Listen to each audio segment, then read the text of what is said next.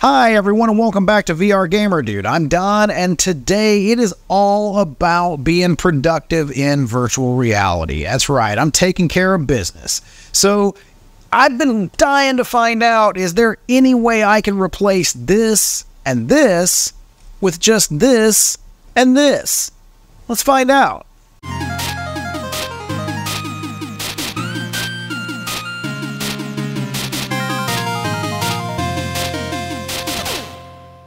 Okay, so today we're going to be taking a look at a really cool productivity app that you can grab completely free right now over on Applab called Fluid. And, you know, I want to thank the developers for reaching out to tell me about this one and also for sponsoring today's video. So what exactly is it? What is Fluid? What does this thing do?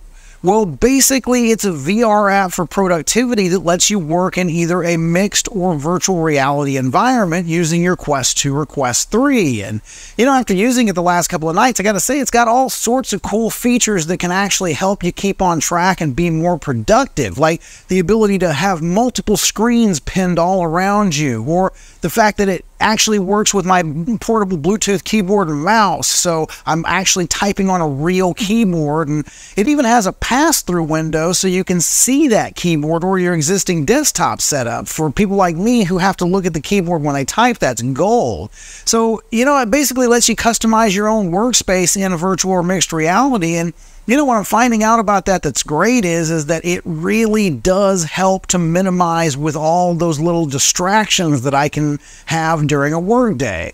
So couple all that with the fact that you've got different environments that you can choose from, and it really does allow you to work in a space that's more comfortable for you.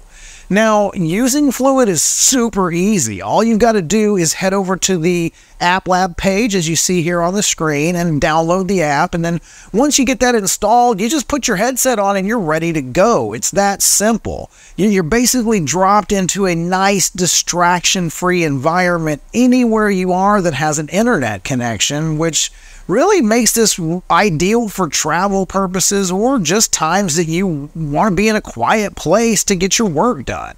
So with all that said, let's go ahead and jump into the app now, and I'll show you guys around a little bit. All right, here we are in Fluid, and you know, I gotta say, I love this default environment that they drop you into. That is so chill with the rainforest and the sun shafts coming over the mountains. And you know, I kind of like the cabin space here. We're kind of up in an attic, we've got a skylight, we've got a painting back there, we're chilling in our beanbag, got our Christmas tree. But we're not here to talk about the environment. We're here to talk about the productivity of this app and what it can do for you. So there's a couple of different components in here. We'll break them down one by one. We'll kind of start with this one right here. This is actually one of my favorite things. This is the pass-through window. And you can see, basically, that's going to give me the ability to see my existing desktop in the real world. And, you know, for somebody like me who still has to look at the keyboard when they type, I never really learned how to type by memory. This is gold. So it literally allows me to use this keyboard and mouse without having to constantly flip the headset up so I can look down the nose piece.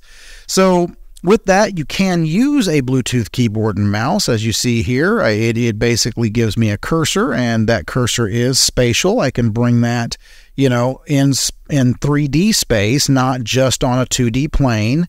And then it also gives us the ability to use the controller should we want to. So you've actually got 3 different input methods here, and you can see they just switch seamlessly between the 3 as to which ones you want to use.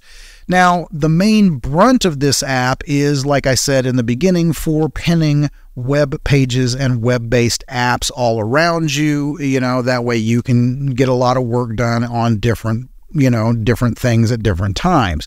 So in this, they've got default apps like you've got your Spotify, you've got your Gmail, Slack, Discord, you've got Game Pass and YouTube. I personally probably use these 3 the most. So let's go ahead and open those up now. And you can see we can just tap them as buttons here. And then that's going to give us our default web pages. We can then pull them out and then position them in space where we want them.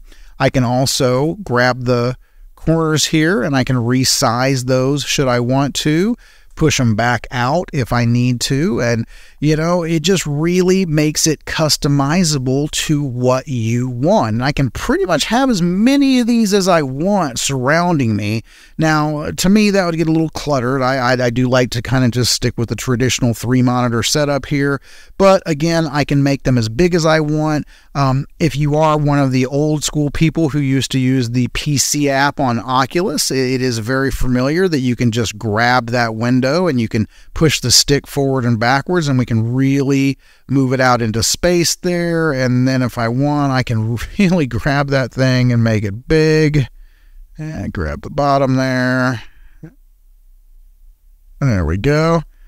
And, you know, say I was playing a game or watching a movie, that would just be gold to be able to make that screen as big as I wanted it. So the other things that you can do here, since I've got the controller in my hand, you can press in on the stick, and then we can change environments, we can change control methods, we can enable the pass-through if we just wanted to work in our own space and not have to rely on this guy right here. And now you guys can see my dirty, oh, hey, the Christmas tree stayed. That's cool. You can see my dirty studio here. I need to clean it. But, you know, like I said, it is customizable. It is really, you know, whatever you want to work in, you're going to be able to work in.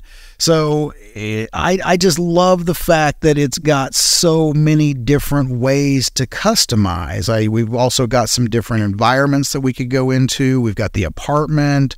We've got the moon. I mean, if you really want to get away from it all, go work on the moon. You've got the void space, which is probably going to be your least distracting space. So you get nothing around you. You can really just concentrate on these web browser windows.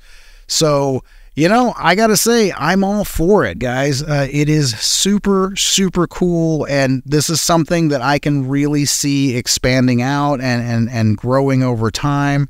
So, all right. Let's go ahead and come out and talk about this a little bit. All right, there you have it. That was Fluid. And, you know, I got to tell you, I cannot thank the developers again enough for letting me know about this one, because I can totally see myself using this a lot going forward. So if you want to learn more about it or grab a copy for yourself, and I highly recommend you do, I mean, it's free. What do you got to lose? Head to the link in my description, go grab a copy from Applab, get this installed on your Quest 2 or Quest 3, and check it out. I think you're going to like it.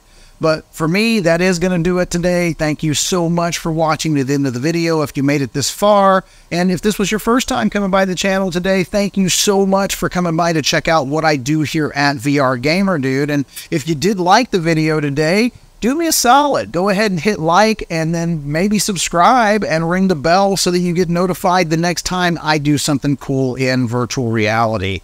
But for me, again, I'm out. I'll see you in the next one. This is Don, signing off.